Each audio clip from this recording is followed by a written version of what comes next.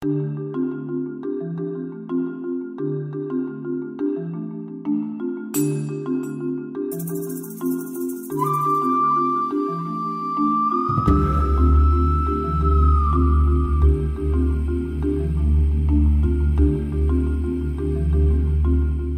the Indonesian perception about Chile is probably the same with the perception of Chilean about Indonesia. The distance, because both countries are quite far away one to another. So if you take the straight line between Chile to Indonesia through the Atlantic Ocean, Africa and South Asia, it will take about 24 hours, which is about 20,000 kilometers away from Santiago to Indonesia. So I think that's what Indonesia think about Chile. If you're saying, what do you think about Chile? Oh, that's too far away from.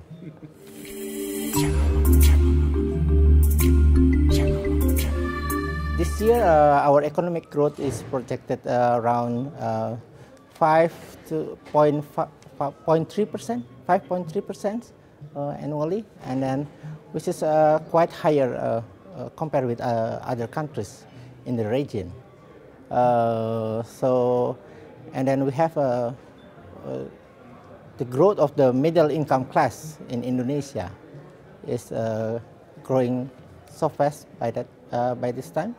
So about 60% of our population are in the category of the middle class, which is the spending of them is about $2 until $20 a day, US dollars, I mean.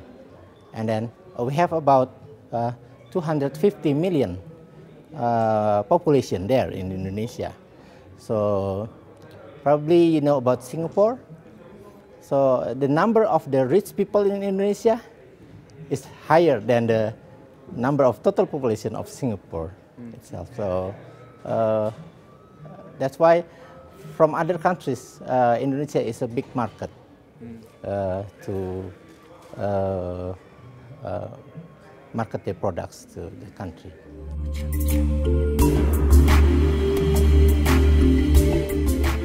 The good thing about the trade relations between Indonesia and Chile is that we produce the different products. For instance, that Chile produces the salmon, for instance, and wine, whereas Indonesia, we produce the palm oil and other tropical products. So we are complement one to another. So we are not competitor. So you can have a good opportunity in the Indonesian market, and also Indonesian producers also have a good opportunity to Chilean market.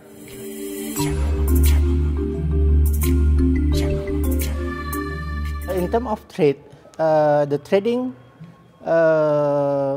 figure between two countries is very small. For instance, that the Indonesian share, the Indonesian product shares in the Chilean market is only 0.3%, and then whereas the Chilean product in Indonesia, their share only 0.11% from our total import. So there is a big room to increase, I think, between Indonesia and Chile.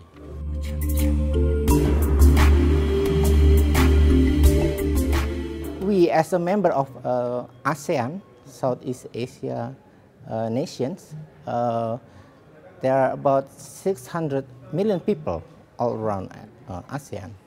And ASEAN have an FTA with China. Its population is more than 1 million population, and also India, which is also more than 1 million,